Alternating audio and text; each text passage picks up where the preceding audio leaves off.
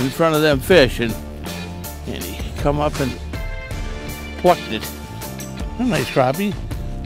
You know, I know, 11-incher, I suppose. Well, Dave Genz here. I'm out fishing with some of the new legacy rods.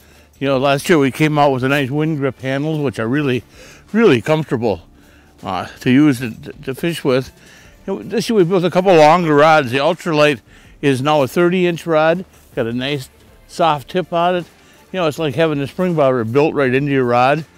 And, you know, I like to fish that when I'm kind of waving the bait. You know, is kind of what I call it, where you're working it up and down, and the tip is actually your bobber. You know, when you see that tip dip down, or a lot of times with these crappies bite, it actually shows you the lift bite that's coming up. And a lot of people, you know, like that, are used to that waving action that you get, and you work the lure up and down, and you just kind of keep bouncing it. And, you know, there's all kinds of different waves. Think about you know, when you're out in the boat in the summertime, there's big waves, little waves, you know, choppy waves.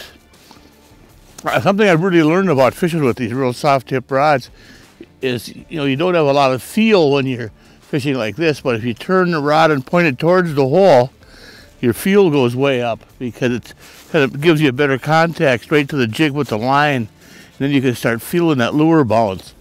But if you really want to feel the lure bounce, it's to use the next one. A long way down there fishing in some deep water. You know, trying to catch some crappies here today. Caught a few, but of course there's none down there right now. Okay, now this is the medium light, 32-inch. You know, a little bit longer.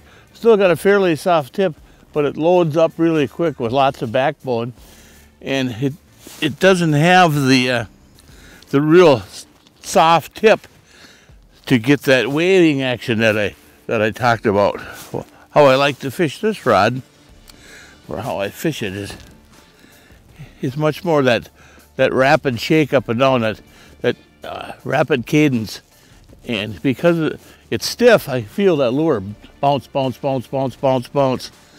And, you know, I'm looking at my sonar, watching the jig, and when that fish comes up, I really focus on that bounce, and then I actually feel the jig or the bounce go away. And that's what the little short bounces give. And the newer rods are a little bit longer. It's really nice for, you know, fishing outside, you know, sitting on my snowmobile here, you know, one of my favorite positions. You know, the shorter rods seem to work a little better when you're in the shelters. So try out the new legacy rods, and you'll see you'll definitely catch some more fish.